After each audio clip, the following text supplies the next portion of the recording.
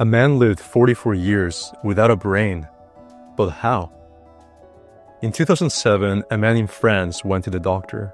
He was a husband, a father of two, and worked as a civil servant. His life, by all accounts, was completely normal. He was just getting checked because of a mild weakness in his leg.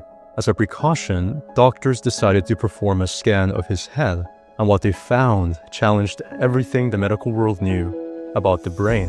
His skull was not filled with a brain, it was filled with fluid. The organ that was supposed to house his thoughts, his memories, his entire identity, his consciousness, was, as a lead neurologist wrote, virtually absent. And yet, there he was, seeing, feeling, perceiving.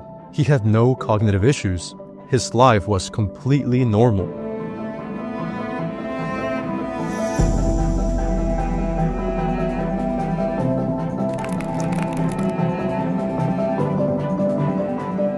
This case presents a question that strikes at the very core of our existence, that is, the nature of consciousness. People often believe that the brain creates consciousness, that the brain with its billions of neurons is the source of who we are. But how do you explain a man who has a mind but no brain? The conventional model of consciousness explains that everything can be reduced to material processes. For example, light bounced on an object enters your eyes and is converted into electrical signals. These signals travel to the brain, which transforms them into an image. It's conceptualized as a biological machine. But even within this model, there is a mystery so profound it has its own name, the so-called hard problem. This was coined in 1995 by philosopher David Chalmers. It asks a simple question that science has not been able to answer. How do raw electrical signals miraculously transform into a subjective experience? How does the firing of a neuron make me perceive the color blue or turn into a feeling of awe?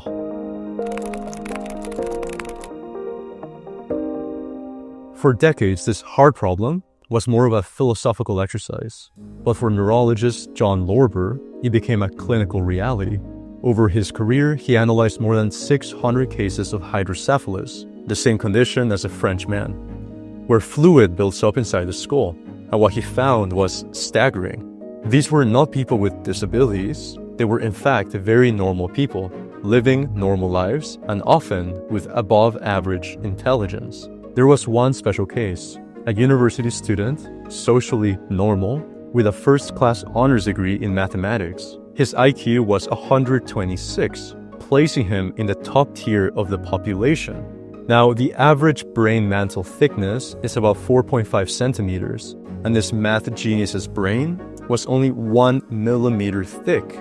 That is 44 times smaller than what it's supposed to be. This discovery created a paradigm shift. It was published in the journal Science in 1980 under the provocative headline, "Is your brain really necessary?"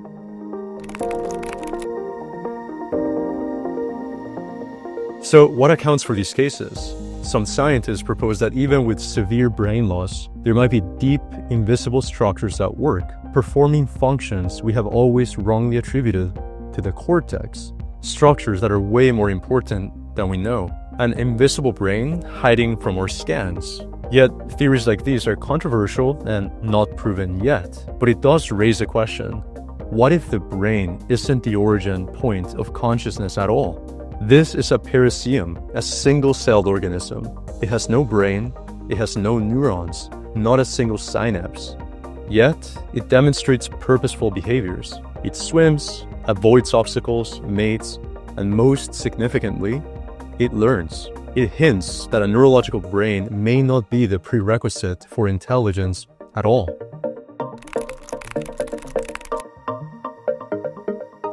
Dr. Stuart Hameroff, director of the Center for Consciousness Studies, believes that the key to consciousness is not neurons themselves, but their internal architecture, microtubules. Microtubules are tiny hollow tubes that form the scaffolding of every cell, including the paramecium.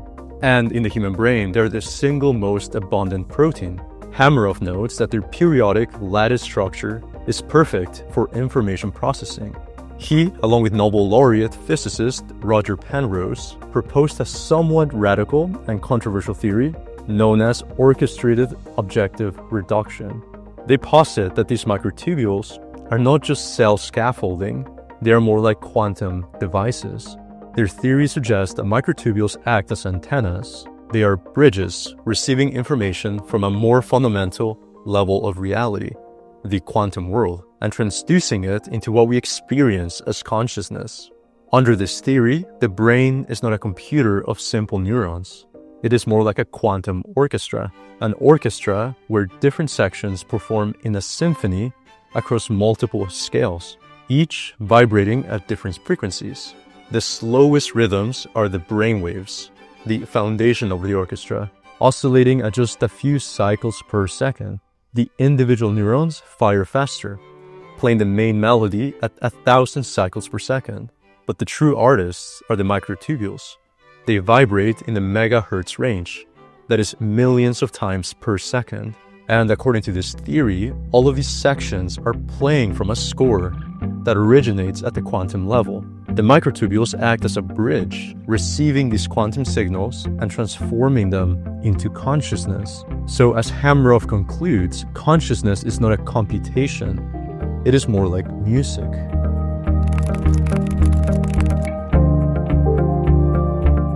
Now, this is not the only alternative theory of consciousness. There are over 325 theories trying to explain it.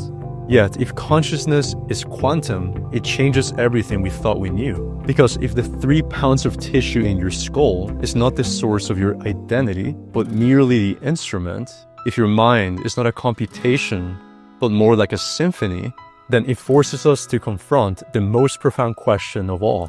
If the music doesn't stop when the instrument breaks, if consciousness doesn't die with the brain, then where does it go? Now, make sure to subscribe to watch part 2 and find out the answer to that question.